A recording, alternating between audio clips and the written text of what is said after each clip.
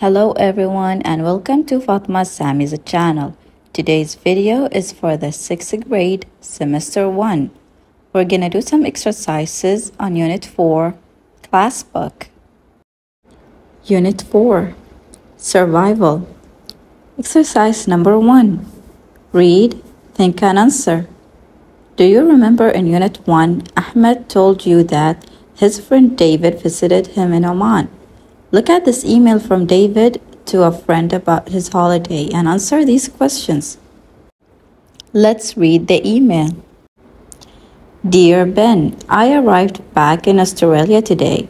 I left Oman 2 days ago. It took a long time to travel home. I went to Oman to visit Ahmed. It was great. I stayed in Oman for 2 weeks and did lots of exciting things. On my first day, we went on a boat trip to see the dolphins. I took lots of photographs.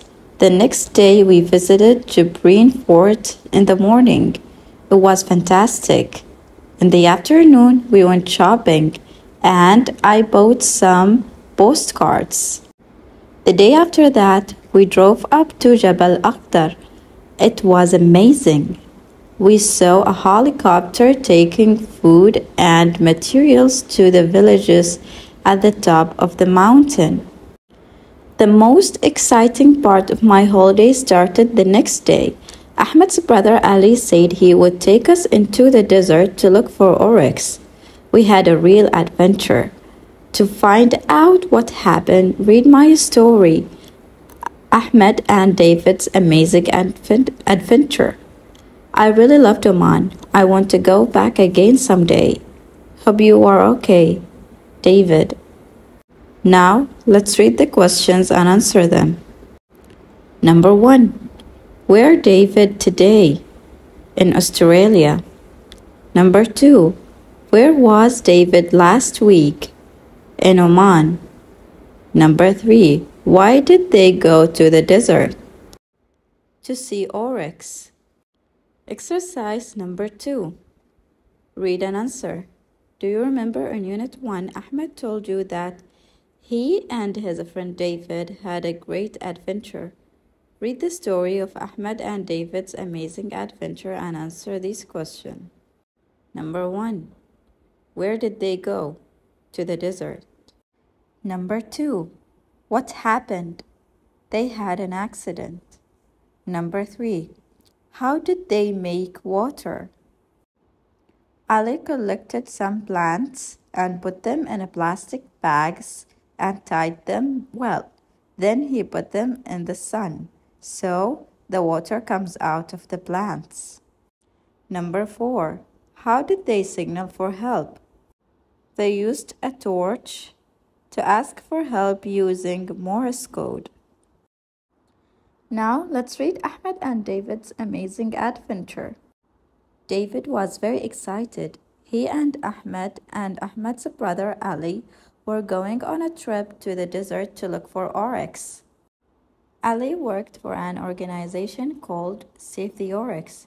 He often went into the desert to see how many oryx there were and to check if there were any problems with them. Before they left home, Ali gave his dad a map. The map showed where they were going. He told his dad they would be home in 3 days' time. Ali and the 2 boys got into the car and started their journey. They drove out of the town and after a few hours reached the desert. They started driving up and down the sand dunes. David began to feel very sleepy. He was very tired after the long flight from Australia. Suddenly, David woke up. Everything was upside down. His hair and clothes were wet. He heard Ali asking, "David, are you okay? Can you climb out?" He saw Ali, who was upside down outside the car. How strange, he thought. He looked again. Ahmed was upside down too. David undid his seat belt and climbed out the window. He fell into the soft sand. It was very hot. "What happened?" David asked. "We had an accident while you were sleeping," explaining Ali. "I was driving across sand dune when suddenly we had a puncture and the car rolled over." "Is everybody okay?" asked Ali. David and Ahmed nodded. David wiped his face with his wet t-shirt. They sat in silence. They were all very scared. They were in the middle of the desert and their car was upside down. After a while, Ali said, "Well, there is no need to panic. At least we've got 50 liters of—" He stopped talking. They looked at David's wet t-shirt and his wet hair. David jumped up and looked inside the car. "Oh no!" he cried. "The water containers have broken." They checked the water containers and found that there was a little water left in each one. They drank some of the water and saved the rest for later. "I'm hungry," said Ahmed. Ali suggested that Ahmed and David should look for the food from the car while he put up the tent. Then they sat inside the tent and ate some of the food. They talked about what they should do next. "Maybe one of us should go and look for help," suggested David. "No," said Ali. "It's very hot and you will need to drink lots of water if you walk now. We should rest here until someone rescues us. Dad will send someone to look for us. It's really important that we stay together by the car." "Can we survive for 3 days without water?" asked David. "I hope so," Ali said. The sun was very hot. Ali told the boys to stay in the tent and rest. He had an idea. He went to the car and found some empty plastic bags. He pulled some little green plants out of the sand and put them inside the plastic bags. He blew some air into the bags, tied them tightly, and left them in the sun. Later, the sun went down and the moon came up. Soon, the sky was full of stars. They were all hungry and they ate a little more food. Then they drank a few sips of the water that was left in the containers. "I wish we had more water," said Ahmed. Ali went to the plastic bags. He opened them carefully and took out the little plants. Then he poured some water out of each bag into the cups. "Whoa," said David. "How did you do that?" Ali smiled and told them how he did it. They drank the water. It tasted wonderful. Suddenly, Ali pointed to the sky and shouted, "Look, an airplane!" "Great," said David. "Let's try using the Morse code." He quickly took out his torch and signaled SOS to the airplane, but the airplane didn't see them and flew away. "Let's take turns to stay awake tonight," Ali said. "Then if an airplane flies over, we can try and signal them again." The boys fell asleep and Ali stayed awake looking out for an airplanes in the sky. When Ahmed and David woke up, the sun was rising. Suddenly, Ali saw something moving in the sand a few meters away. There was just enough light in the sky to see. An oryx. It was standing right in front of them. David was very excited and wanted to take a photograph of the oryx. He quietly picked up his camera and took a photograph. Click, flash.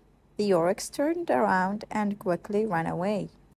Soon, the sun was high in the sky, and it was very hot again. The boys collected more plants and put them in the plastic bags. It got hotter and hotter. They drank all the water from the plastic bags, but they were still thirsty. They tried to go to sleep again to save their energy. Suddenly, they heard a noise. They ran out of the tent and looked up. It was a helicopter. They jumped up and down and waved, but the helicopter didn't see them. "What shall we do?" cried Ahmed. "We need a mirror," shouted Ali. Ahmed looked around and saw the mirror from the side of the car in the sand. He quickly picked it up. Then he held the mirror so that the sunlight reflected off it and flashed towards the helicopter. They all watched the helicopter. Had it seen their signal? Ahmed flashed the mirror towards the helicopter again. Slowly, it turned in a big circle and flew back towards them. The boys jumped up and down excitedly. "We're saved! Hooray!" they shouted. Exercise number 1. Listen and find. Listen to this radio program. You will hear people talking about things that you need to take on a trip to the desert to make sure you are safe. Listen carefully and take the things you hear described. Welcome to our weekly travel program. This week, we're going to look at traveling into the desert. There are many items you should take with you when you go on a trip into the desert to make sure that you have a happy and safe experience. I'll begin by telling you about a few of the most important pieces of equipment that you need to take. You should take a compass. You should take a spade. You should take some matches. You should take a torch. You should take a tent. You should take water containers with lots of drinking water. These are just a few things you should take. Of course, there are many others. Now, let's see the answers. Exercise number 2. Read and match. Look at the pictures above. Match each picture to one of these words. Let's see the answers. Number 1. A plastic sheet. Number 2. A knife. Number 3. Candles. Number 4. A fishing rod. Number 5. A ladder. Number 6. A compass. Number 7. Some rope. Number 8. A tent. Number 9. A mirror. Number 10. Some wire. 11. Anchor. 12. A hammer and some nails. 13. Some string. 14. A spade. 15. A torch. 16. A water container. 17. A telescope. 18. An axe. 19. A magnifying glass. 20. Some safety pins. 21. Some matches. 22. Scissors. Exercise number 3. Listen and talk. Listen to these children making suggestions for the things they need to take on a trip to the desert. We should take a compass. We should take some water. Now, work with a partner and take it in turns to make suggestions about the things you should take on a trip to the desert. Find the picture of the things that your partner suggests. Exercise number 1. Listen and match. Do you remember the story of Robinson Crusoe?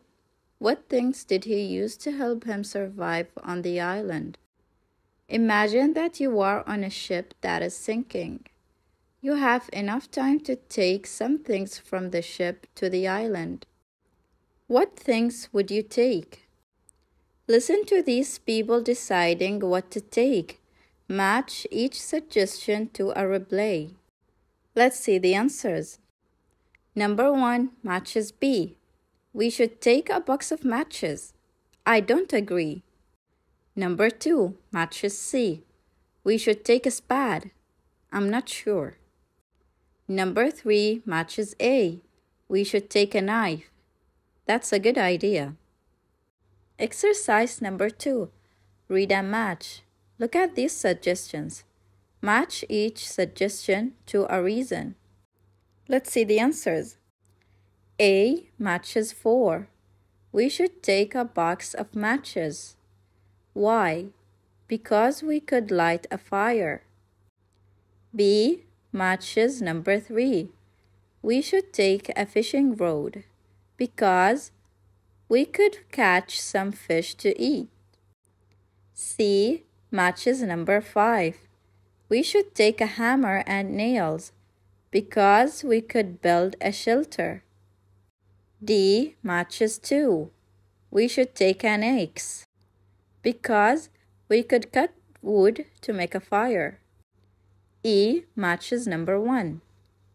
We should take a torch because we could see in the dark. Exercise number 1. Read, think and discuss. Imagine that you are shipwrecked with 20 other people of all ages. You are on a desert island. You will not be rescued for a long time. In your groups, discuss what you should do to survive. Look at the ideas on page 39 and decide. Number 1. Which things you should do in the first few days. Number 2. Which things you should do later, after a few weeks. Number 3. Which things you should do a lot later, after a few months. Exercise number 2. Organize your ideas.